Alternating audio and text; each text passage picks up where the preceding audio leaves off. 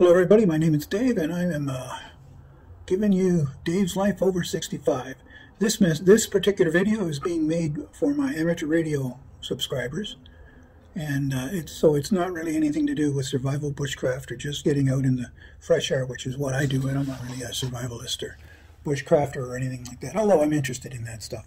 But this one is made about amateur radio, and I thought I'd make this video because I discovered that you don't have to have a lot of equipment, huge antennas and wonderful, matching devices and all kinds of stuff like that. You just have to have a radio, some form of an antenna. In fact, in my case, it's not even outside yet. I'm just in the process of putting together an amateur radio station. I was out of the hobby for some time, a number of years back, because I was busy doing other things. So, but now that I'm retired and have lots of time, I decided to get back into the hobby. So I put up my indoor antenna again, which I will show you in a little while, and got myself a little QRP rig for now, because one thing about living in an apartment building, if you're using a lot of power, you're going to cause interference with TVs and things like that. So I'm running QRP 4 watts, and I'm kind of interested to see what I can do, because the bands were just, some of the reason I wasn't doing much amateur radio work in the past was because the bands were so bad. But we're on the way back up the propagation cycles, although we just got hit with a huge sunspot, in fact 2 of them, and that really took out the amateur radio bands for a while. But they're starting to come back, and I caught it just as it got to the point where the signals are starting to come back, and you can actually see on the program I'm using, which is FT8, you can see them coming in and going out and then coming back in, and if you time it right, you can make a contact. Now again, my station is a microbit X running 4 watts into a very simple dipole antenna for 40 and 20 meters. It's actually 2 antennas, one below the other, and I have a little issue with the SWR. If for some reason it comes and goes, I might have a bad solder joint up where it is. I've purchased a random length antenna, which I intend to string outside sometime this summer, and see if that improves my my ratio. But so running 4 watts, the propagation, which I'll put a little thing into this video so you can see what the propagation report is from QRZ, and let's see, you can see my RAC hat here. Oh. Anyways. So this is how I change hats. When I'm doing my bushcraft, I wear a bushcraft hat. Anyways, so what with my microbit X, a homemade wire antenna, just basically the end of a coax, and then one leg going off the ground and the other leg going off the hot wire. That's my antenna, and I've just basically stuck it to the wall, which is definitely not the best. If you want to get it away from the wall about a foot or so, or maybe more, and get it hanging down from the ceiling about a foot or more.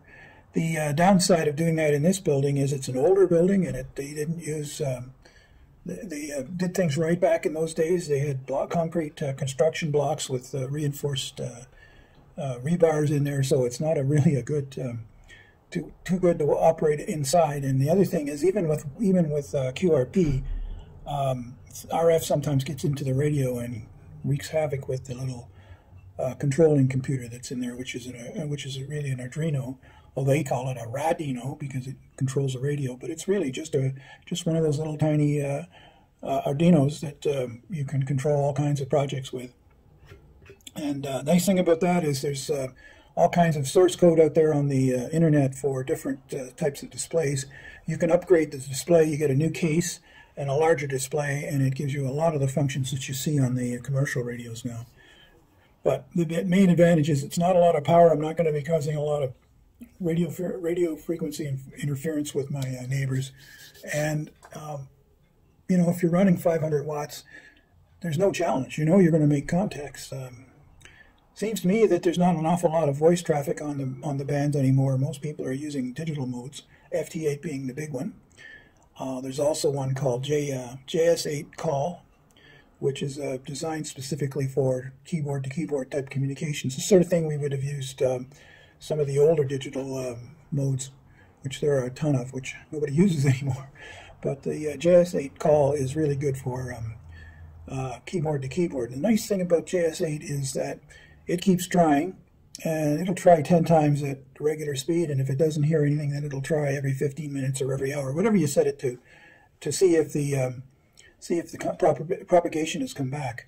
Really works well, and it has all kinds of different modes. You can go pretty fast, or you can slow it right down for days when the propagation isn't so good. Anyways, I'll make a video showing how the station works. I made one contact today.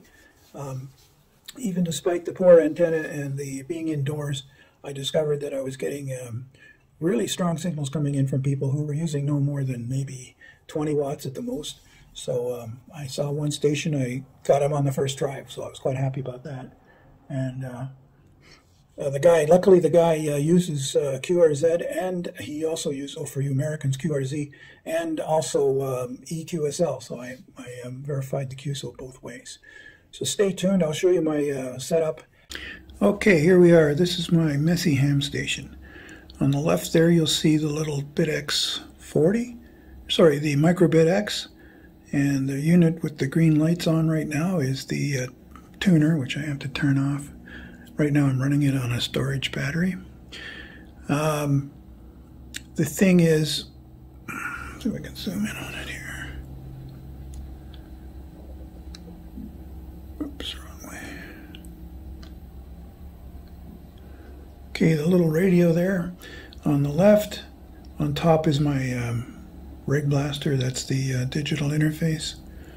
You can see one of my XTS 3000s. It's a UHF P25 handheld. Power supply is in the bottom of the screen. So let's move on to the antenna system. Right about the center of the screen, you can't really see it because it's being covered up by the curtains. Let's continue to the, whoops, wrong way. There, you see the beginning of my antenna. So coming up behind the curtains is a simple RG8X coax, and you'll see the antennas here. Always go the wrong way with this. Let's zoom out a bit. There we go. So the top wire is 20 meters, and for some reason it has to be perfectly straight. You can't have any loops, any sags or anything like that.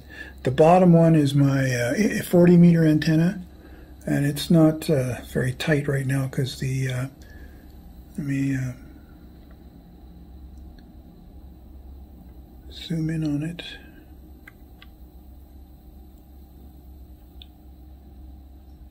If I can.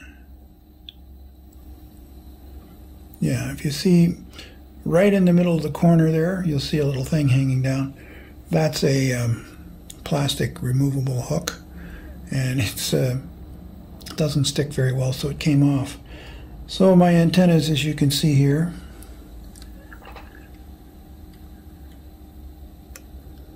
run along the wall. That's where the 20 meter ends. The 40 meter comes along.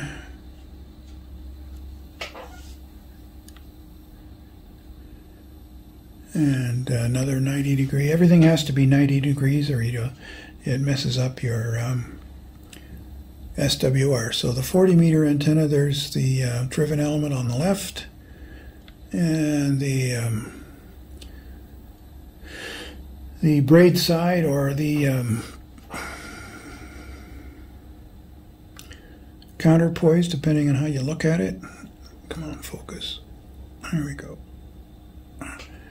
Is coming along this side.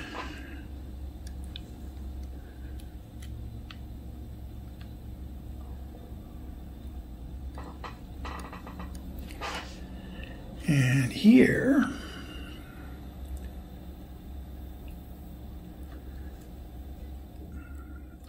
is my homemade magnetic loop. That works on 20 and 40 as well. It has a huge tuner there, variable condenser, which allows me to tune 20, 30, and 40 meters.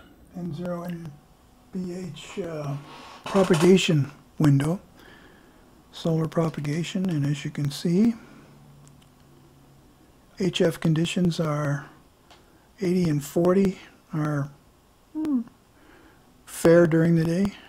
20 is fair, but it didn't do much on 20. So propagation isn't that great. There's your numbers. I don't know what they mean yet. I did it one time, but I've forgotten. So, but I can tell by that the propagation isn't at its optimum at this time. Nevertheless, I did make a contact today with a station N1 AOA, Paul, in New, where the heck is he? Hang on, let me go back to,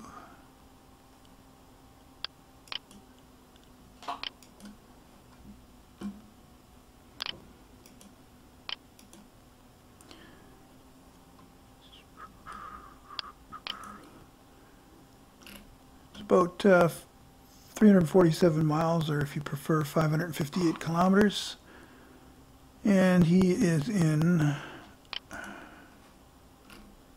oh, neat webpage, Fosses Los.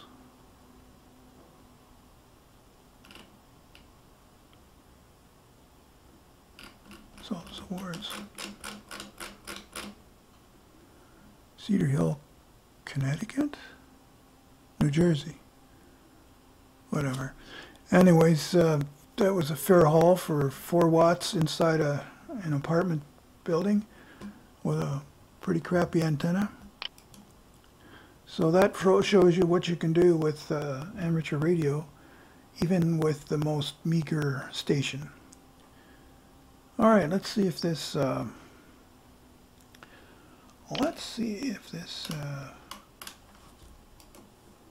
video actually, I think I'm locked up again. Oh, I am. Just bear with me, my computer goes away for a few seconds every once in a blue moon. I guess I can edit this out. Meanwhile, I'll have a quick sip of my water. There we go. How come I can't see the...